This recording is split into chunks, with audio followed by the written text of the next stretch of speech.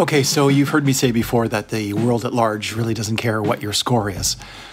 But a score is a measurement, and let's be honest, our egos like to be on the scoreboard. And this is what Holy Light is all about getting your score up high, fast. Basically what happens is when something enters the ring of light, you can score much higher with them. In fact, knights will get well over 1,000 points when you strike them in Holy Light. So if getting a high score is important to you, you want to use Holy Light.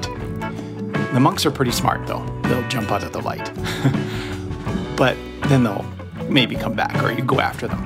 The only thing with Holy Light is I find I tend to get distracted and focus too much on what's in the light and then get hit by things out of the light. So if you want higher scores, you want to use Holy Light.